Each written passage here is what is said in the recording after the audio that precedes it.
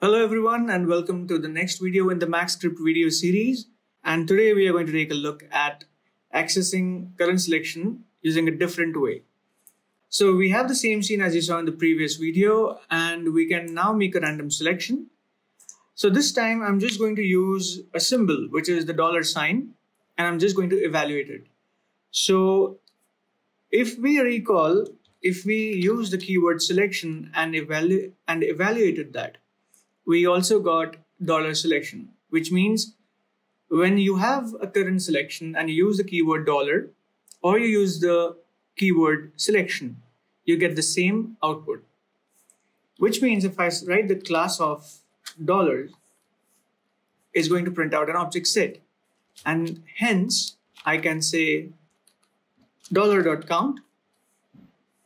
I can also access the first object, second object. I can say print dollars. So we have some similarity between the $sign and the selection. But what if you had no selection?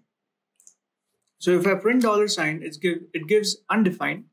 But if I print selection, it still gives me $selection.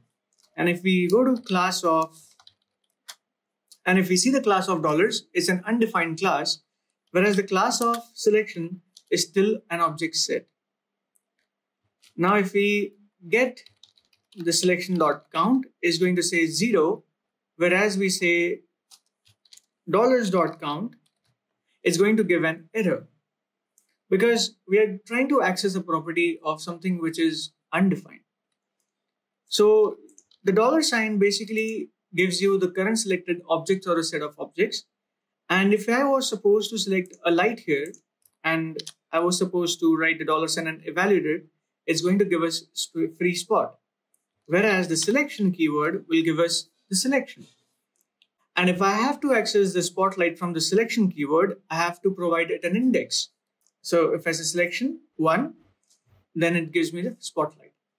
So if you see, you can use the $sign if you would really want to make some small scripts and evaluate it in this scene using the listener window. It'll be very much useful there.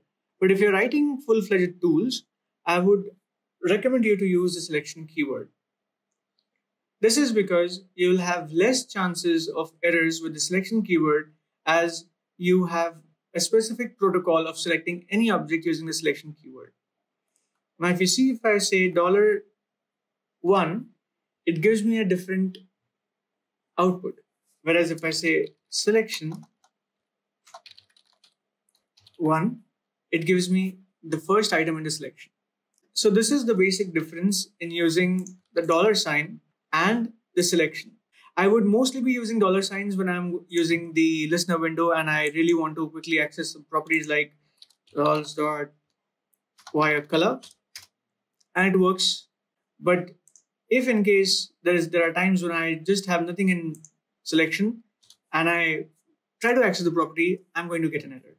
That is it for the video and thank you so much for watching.